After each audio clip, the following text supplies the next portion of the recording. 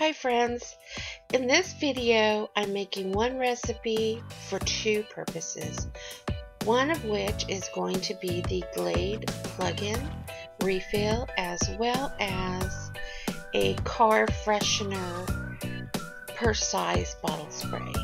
So the recipe will fit each one of these small. This recipe that I'm using today smells just like Febreze air freshener, and it's awesome because now you can save money by refilling your Glade plug-in as well as putting it in a per size bottle for your car air freshener, and it smells delicious. Let's get right into it. Now here I'm using a glass mixing bowl, just usual things that you would have in your kitchen. I'm using half of a lid. Now these measurements can be altered to your preferences. So this is my preference, and this is strong enough, and it gives me that Febreze scent that I'm looking for. So I just use half of the lid of this very large Downy Unstoppable. So here I'm just showing you, or trying to anyway. It's half of the lid.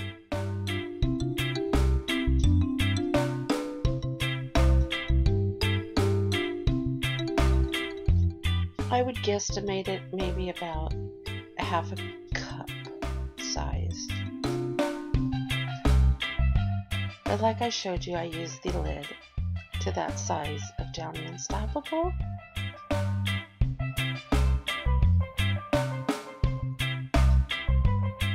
Baking soda, I get this from the Dollar Tree for $1. Wherever I can catch a bargain, I will catch it. And I'm just going to use 2 pinches. As you can see, I just pinched it in there. Okay, a third. Some people were having problems with the baking soda plugging up the sprayer, so, and I was too. So here I'm going to put a couple of drops of the rubbing alcohol.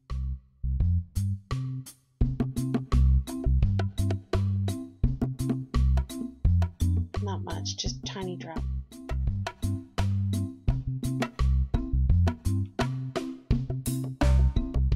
And this is my choice, the Pear Vanilla Fragrance Essential Oil.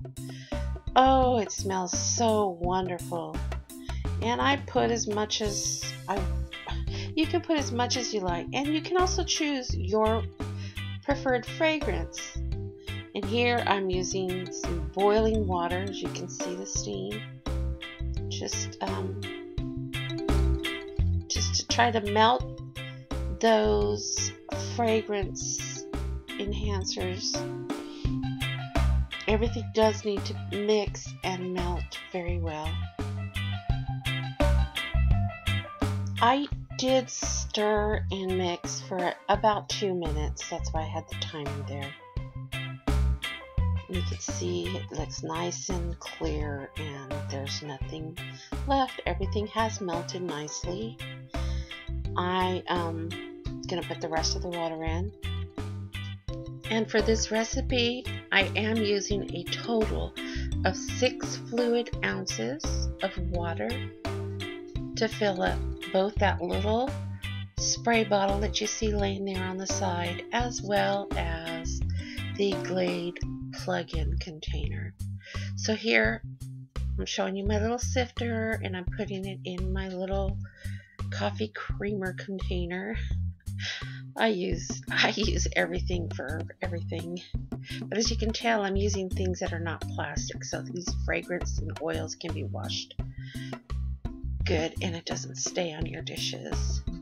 So here you can see where I'm just filling up this small spray bottle, per size spray bottle, to keep in the car, and I'm spraying it on my hand. I didn't notice when I was filming that the camera didn't catch the actual spray, but I am spraying it to check and make sure that those tiny pinches of baking soda didn't clog it up. So here's the recipe, minus the 6 ounces of water. And there's your directions. Thanks for watching, guys. Please subscribe, share, and like. See you next time.